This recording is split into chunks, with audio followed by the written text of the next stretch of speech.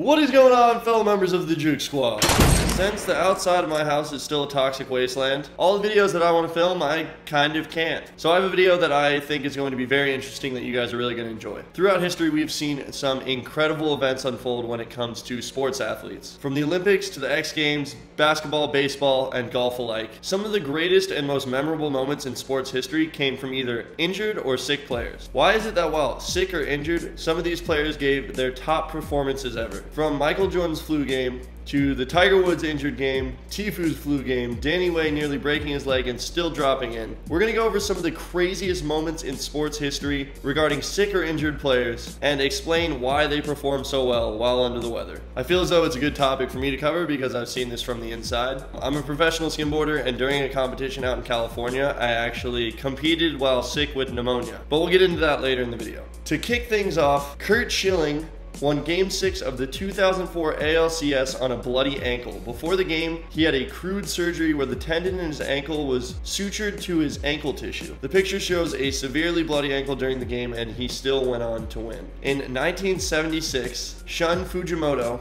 helped the Japan team win the gymnastics gold medal at the 1976 Olympics after breaking his kneecap. He competed on the rings with his injury, and he ended up dislocating it when he landed. With his twisting triple somersault landing, he dislocated his knee and tore ligaments, but he managed to keep his balance, earning the best ring score of his life. I did not think of failing on the rings. The pain was unexplainable. I wasn't thinking, what have I done? I couldn't think that much. Unable to continue, Shun was forced to withdraw from the competition with 3 rounds to go. Tiger Woods, arguably one of the best golf players on the planet, won the 2008 US Open on a broken leg and a torn ACL. He had to fight through 91 holes in total after it went to a playoff.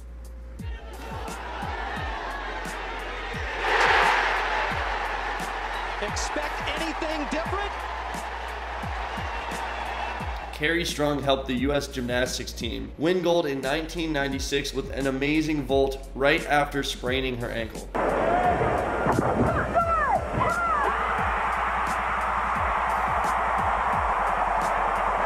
Strung is hurt. She is hurt badly. Manchester City goalie Bert Trotman finished the 1956 FA Cup with a broken neck. I mean, I just had pneumonia. I can't even imagine being a goalie with a broken neck. That's beyond me. And of course, one of the most famous injury/sick games ever played was played by Micheal Jordan, the famous flu game. Micheal Jordan scored 38 points with the flu in Game 5 of the 1997 finals. Micheal Jordan decided that he was going to play anyway despite the fact that he was up all night and sick the night before the game. He was throwing up, coughing, had a fever, shortness of breath, but he played anyway. And he played well. He went on to score 38 points on his own, and his team went on to win that game. It's one of the most iconic games in sports history, and to this day, the flu game shoes are some of the most sought after designs of all time. The shoes worn in that game went on to sell for over $100,000. During the post-game interview, Micheal said this. It's all about desire. You just got to come out here and do what you got to do. We wanted it real bad, you know, and me as a leader, I had to come out and do my best, and hopefully the team could rally around me and come out and make contributions. Never any doubt down the stretch. How weak were you? I was really tired. I was very weak. At halftime, I told Phil that use me in spurts, but I mean, somehow I found the energy. Just stay strong. I wanted it really bad. All right, congratulations on a great game, Micheal. Get some rest. Just goes to show if you're dedicated and you want something bad enough, you can overcome anything. And now possibly one of the craziest injuries of all time. Rams player Jack Youngblood went on to break his leg during the second quarter of the 1997 playoff game. He stayed in the game, played 2 more playoff games, and even appeared in the Pro Bowl. Couldn't bend my fingers, couldn't put my watch on. Things like that. There were indications that something might not be quite right.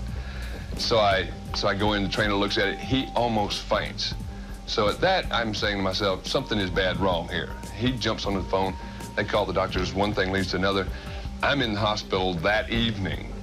And when he was in the emergency room, the doctors ended up removing a blood clot the size of a hot dog. This next story, to me, is one of the most iconic stories that I've ever seen. It could partially be because I watched it happen live, but since then I've probably watched it at least 100 times. Every time I watch this story, I get the chills, and I am inspired beyond belief, because what this guy did is just next level. And that is Danny Way during the X Games. During his second run of 5 during the Big Air Finals, Danny Way went up for an air, landed his first trick over the mega ramp, went up to the vert ramp, and clipped his ankles, sending him head over heels straight flat to his back.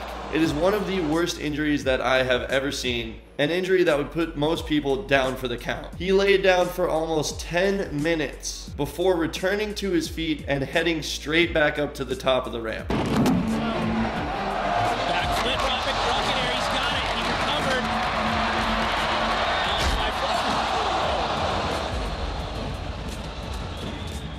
I was really impressed with Jake last year walking off the ramp. I thought, I got to do the same thing. I can't get carried out of here. That's just not the way it's going to go down. They tried to provide him with a wheelchair because he was limping so bad, but he refused and went up to the top of the ramp anyway. Might I add, with a limp. He's seen jumping around at the top of the ramp and drop back in. Lands his first trick, sticks the 540 on the vert ramp. What?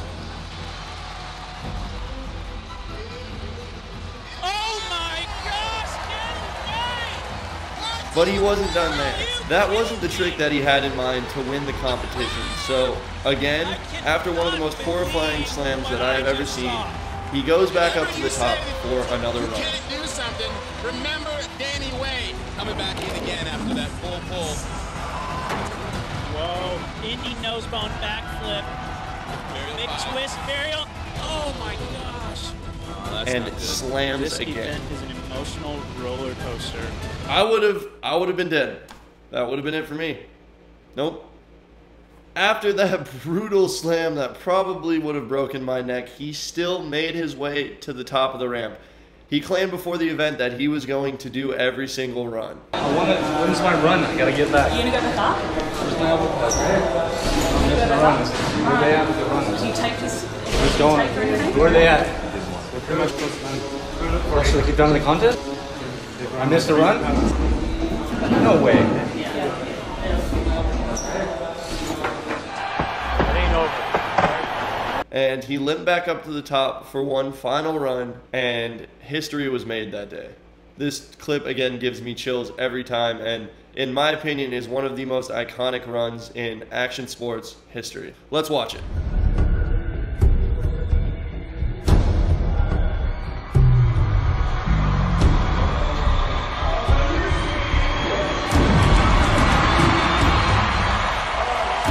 This is unbelievable to see. Come on, Danny. Make this one safe.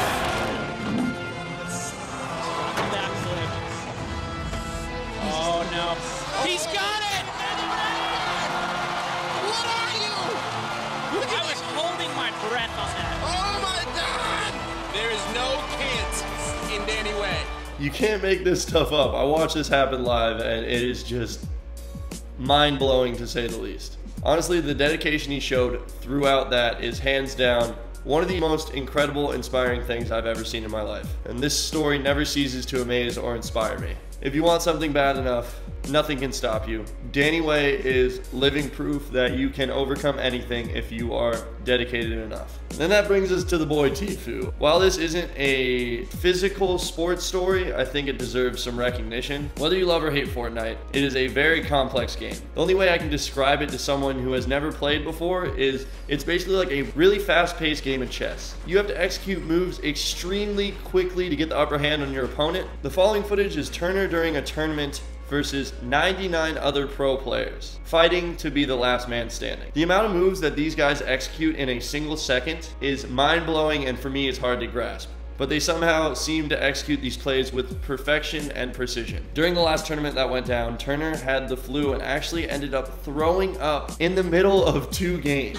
I don't know about you guys, but if I'm sick, I'm laying in bed and I do not want to do anything. But I do see how all these athletes use these sicknesses and these injuries to their advantage. I myself entered a skimboarding competition while I had pneumonia. Pneumonia basically just makes you slow. It's extremely hard to breathe. And entering a skim competition with pneumonia is probably not the best idea, but the craziest part about that is during the competition, while I was competing, I felt better than I did since I had gotten sick. And that's the reason that I'm making this video, because since that happened, I totally understood all of their perspectives. and how they played so well while they were sick or injured. While I was sick and was barely able to comfortably walk, the adrenaline boost and the support that I got from everyone pushed me harder than I ever imagined to give it my all. I felt amazing in those moments, full of energy, full of motivation to still go out and give it my all, and I actually performed very well. And when you're sick like that or injured, you look at competing from a completely different perspective. And sometimes when you see something from an alternate perspective, and even a conservative perspective, it can be used to your advantage. Turner was sick and throwing up, coughing uncontrollably, but he fought it out and he played anyway. In my mind, he obviously played the game slightly different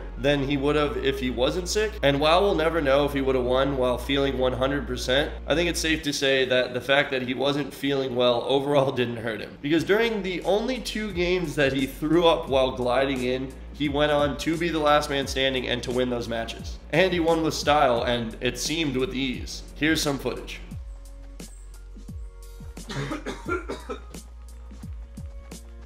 When did I feel amazing? That's not how this works, dog. I'm trying to win, bro, but... Oh. What? What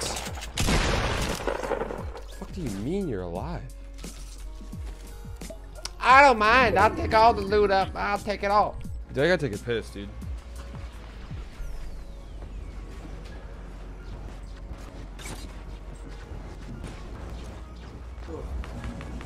Piss, dude.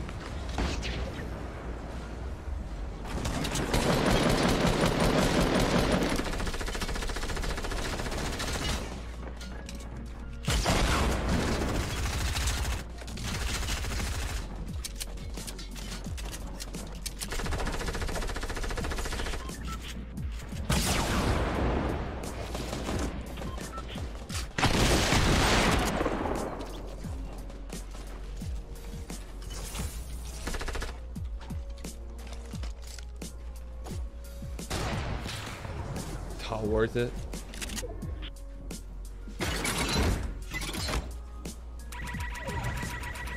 Could at least get like 2nd or 3rd place. Let's go. Let's go, dude. Here we go. So Tfue all the way out. Let's go, baby. Oh, shit. Yo.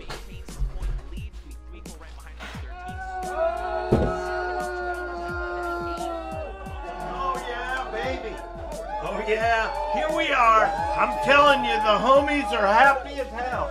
Look at that. The homies are happy. Let me tell you something. This kid got banned. He got hacked. He got death threats. He's been everything. We'd just like to thank all the fans out there. Get the hell All out the of here, fans. Mike. You're gonna get sick. All the You're gonna get fans. Like to thank Twitch. Hats off to all of these athletes that played and persevered through sickness and injuries. They're some of the most inspiring stories I've ever seen from athletes. No matter how you feel, if you're down, if life's throwing you curveballs, as long as you're doing your best and you know that you're giving it your all, who knows, you could come out on top. Nobody ever became the best at anything without facing failure, for the most part, over and over again. When you lose at something, it's only a true loss if you didn't learn from that loss. Be humble when you win, but especially be humble when you lose, and learn from it. This is what makes you a champion, and this is what will make you great and will make you remembered. Thanks to everyone out there for watching. Be sure to subscribe if you are new. If you enjoyed this video, please give it a big thumbs up. That's all I ask. And be sure to turn those notifications on so that YouTube doesn't bury my channel and I cease to exist. Please. But other than that, I'll see you guys tomorrow, possibly the next day with a new video. Hats off to all these amazing athletes. Their stories are nothing short of inspiring. Peace.